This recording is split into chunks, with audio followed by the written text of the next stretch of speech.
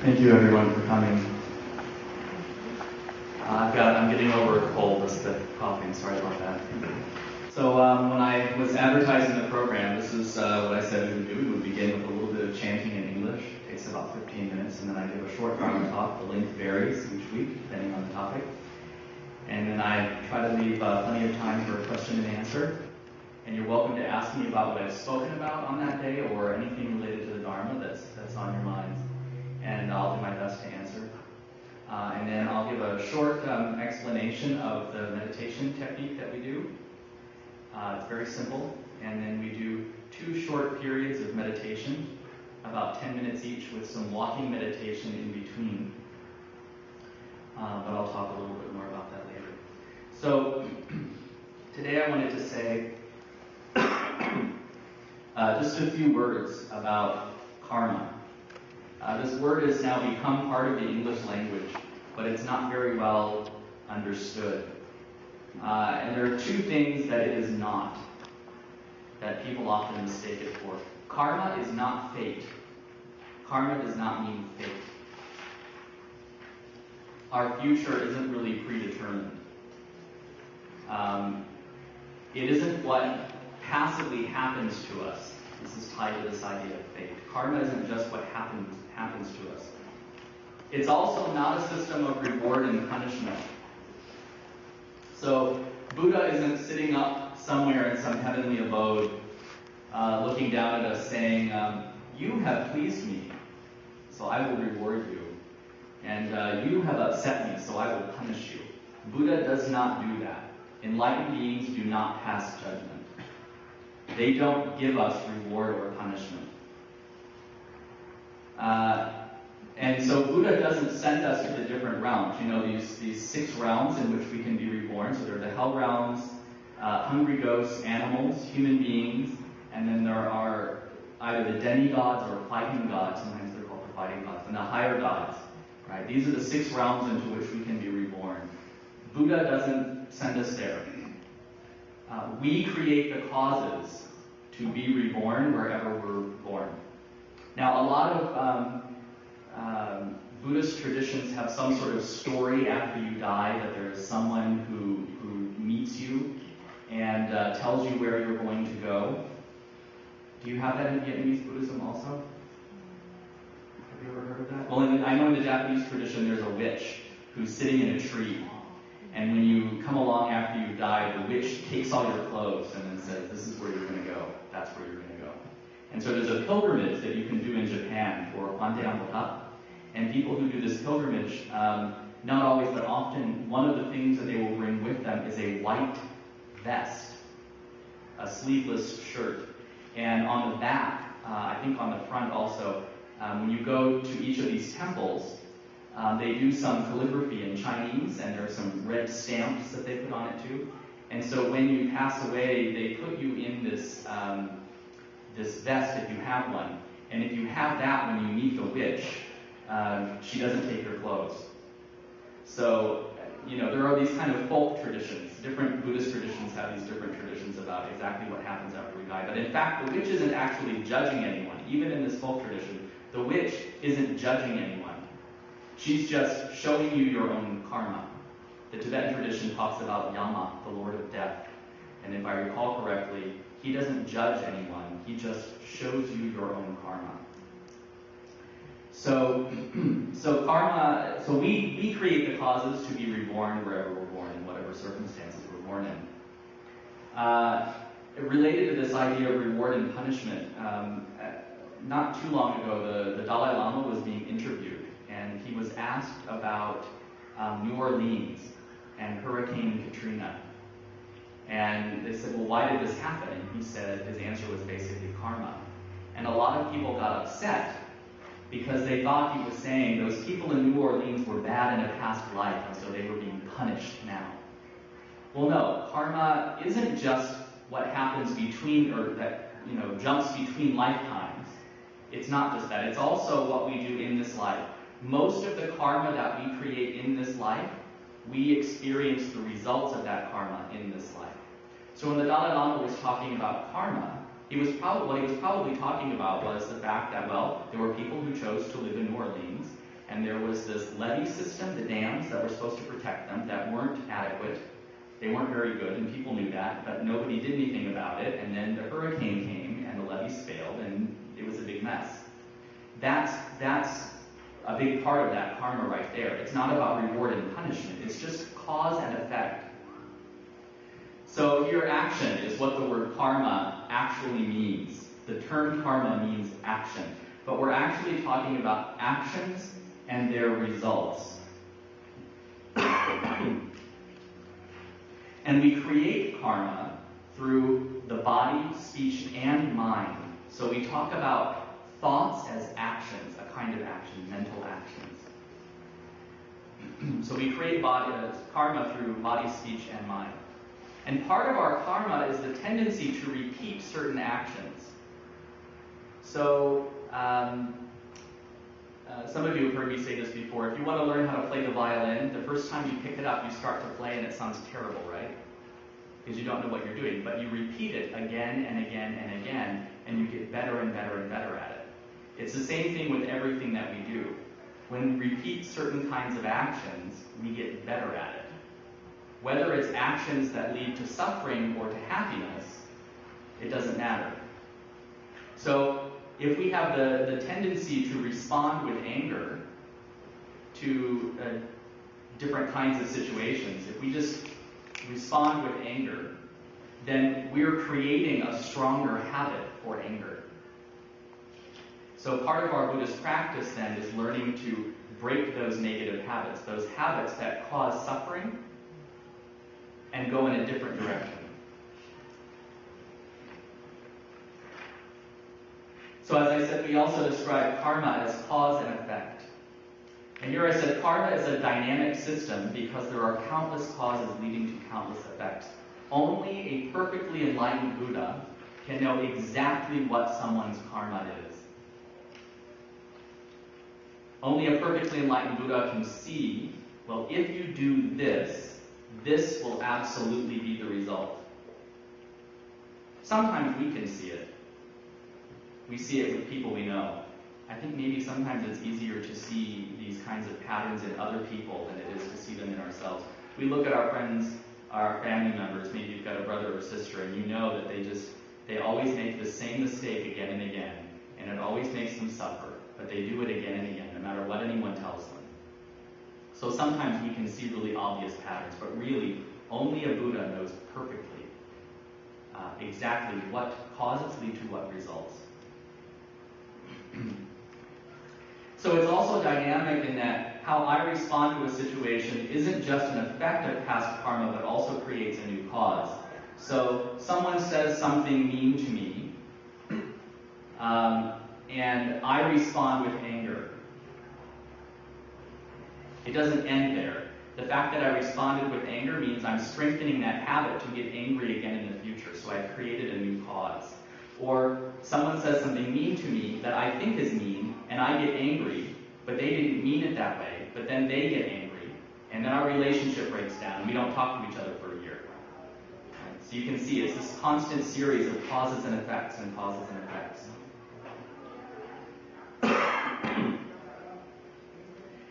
So, as I said earlier, we create the causes for our own experience. And so, as Buddhists, it's very difficult for us to say, why me? When something bad happens, it's difficult for us to say, why me? Because I created the cause for whatever I experience. But then the Buddha also taught compassion. So, we don't ever look at someone else and say, you're suffering, so it's your fault. Shut up and put up with it. Quit whining.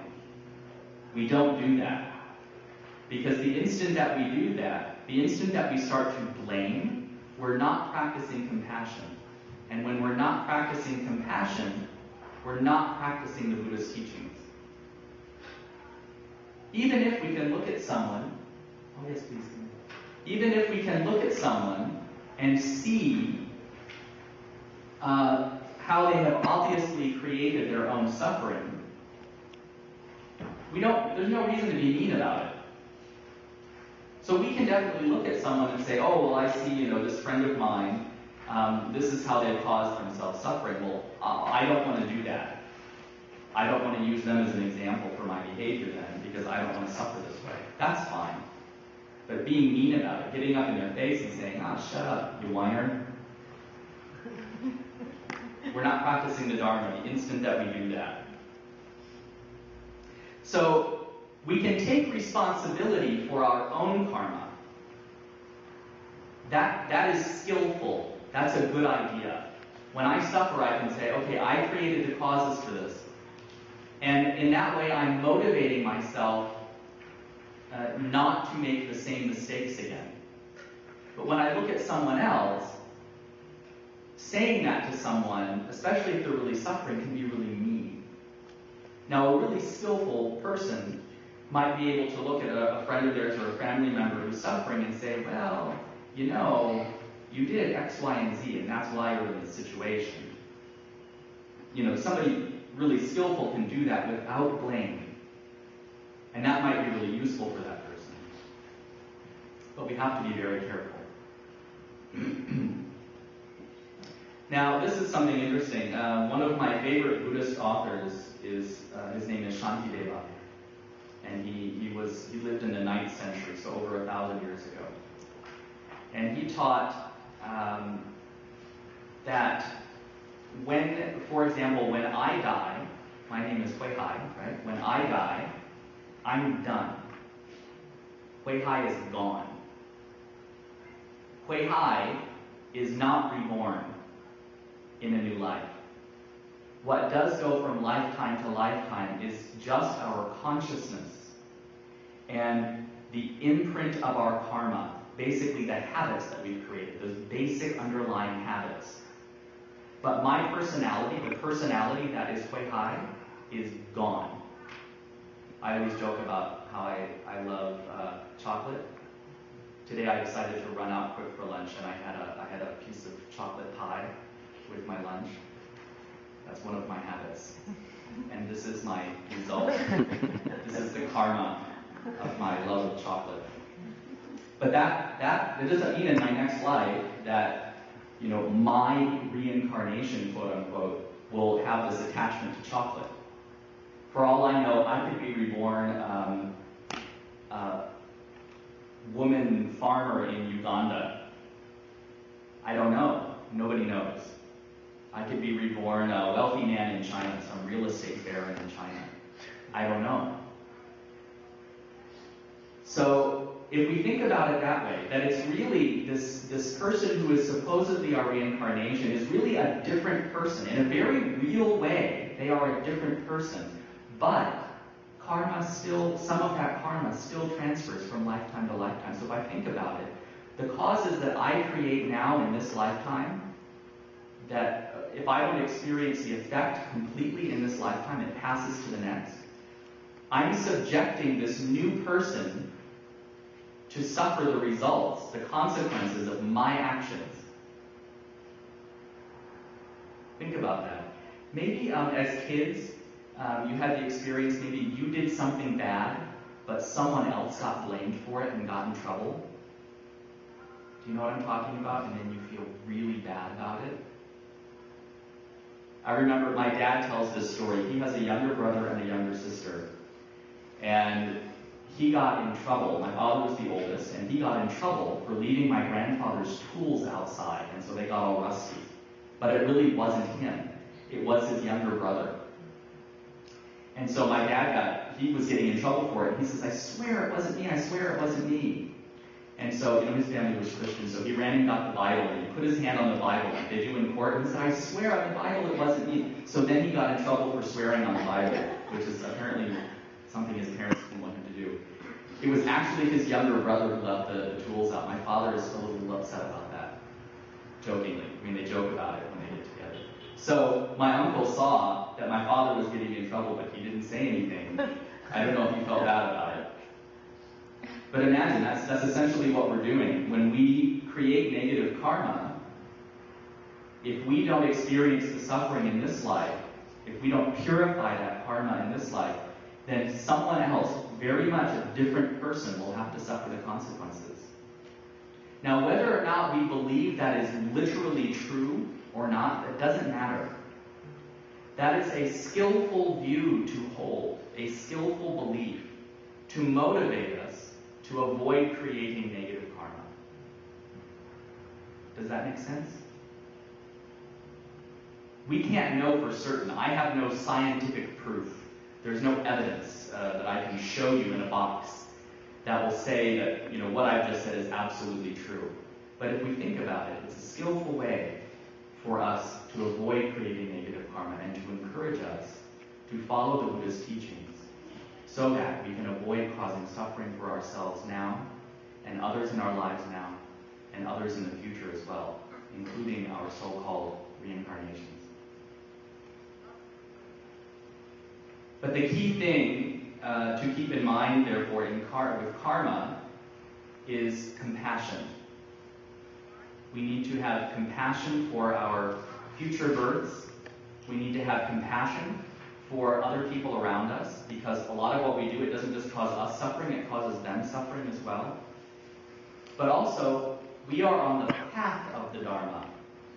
It's not like you go for refuge and boom, your mind is different. Suddenly, all your behavior is perfect all the time. That's not the case. So we need to have compassion for ourselves as well. I guarantee, if you follow this path, you will fall down. You will smack your head on the ground more than once.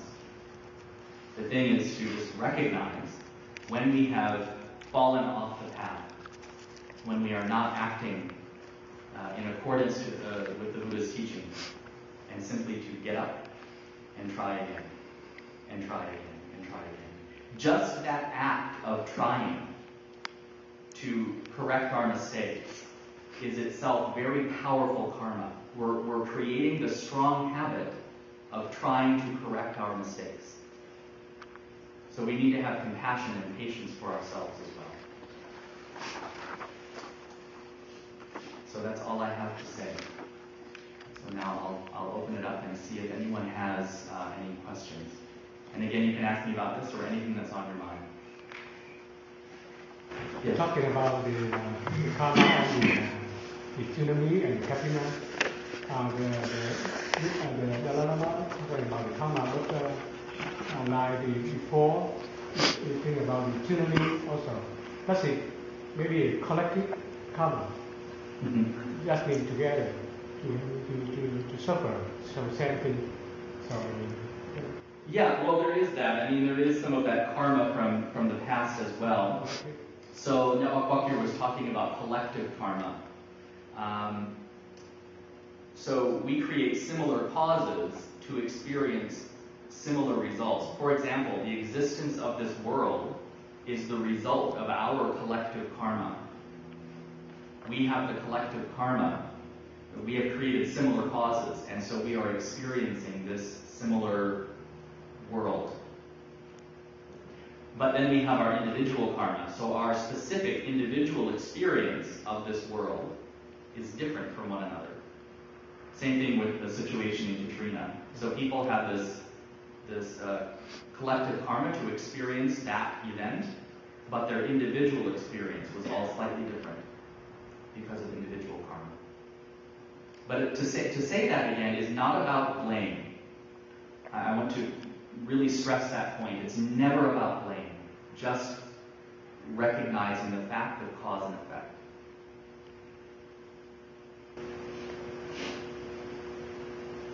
Other questions today? Yes. Sorry. On the last one, when you mentioned our consciousness will be imprinted with within the new person, but not our habits. What do you mean by that? What's consciousness? What's the difference between consciousness and our habits, our behavior? Okay, so consciousness is just, this is really difficult to explain actually. Consciousness is really just the bare ground of awareness. And then on top of that, we have perception, feeling, right? Perception, and then our thoughts about what we're perceiving and feeling, and then what we do about it. But you strip all that away, and there's just a bare awareness. imagine, this is not a really good analogy, but imagine, most of us have probably had the experience when we first wake up in the morning, our mind is just blank. And we're sort of staring at the wall, but we're not recognizing what it is we're seeing, and it takes a minute. We're like, oh, yes, awake now. That's the wall. That's my laundry on the floor. Okay. That moment where we're not thinking really and not recognizing anything, that's kind of like bare consciousness. Not exactly. That's the best analogy that I can give you. There's awareness there. You're not dead, right? There's awareness there, but there's no recognition or anything. Okay. Again, that's not a perfect analogy, but it's kind of like that. So there's just the bare consciousness, right? The bare awareness. And then our habits would be like the habit to respond to things with anger, or to respond to things with compassion. Like personality, like those developments? Or? It's a little bit deeper than personality.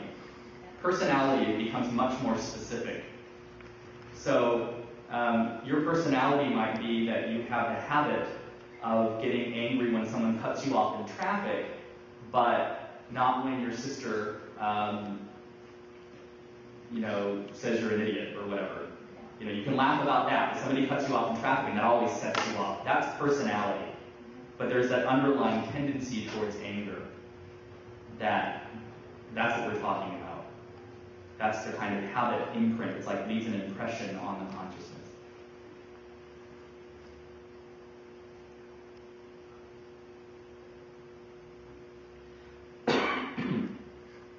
Okay, other questions?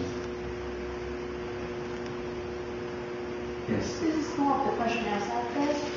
The other day I went to the other temple, and after chanting on the sutra, they walk around Buddha hall and on the Buddha statue. Like that is rarely I ever seen in the other temple. So why do they do that, and why some of the temple they don't do that? Okay, so the question is, she went to a temple recently, and after the chanting, they were walking around the temple.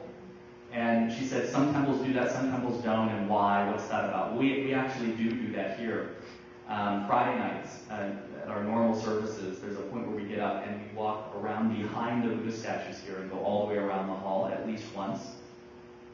And we'll do that today when we do the walking meditation. We'll walk around that way. It's considered a meritorious thing to do. It's like it helps generate good karma.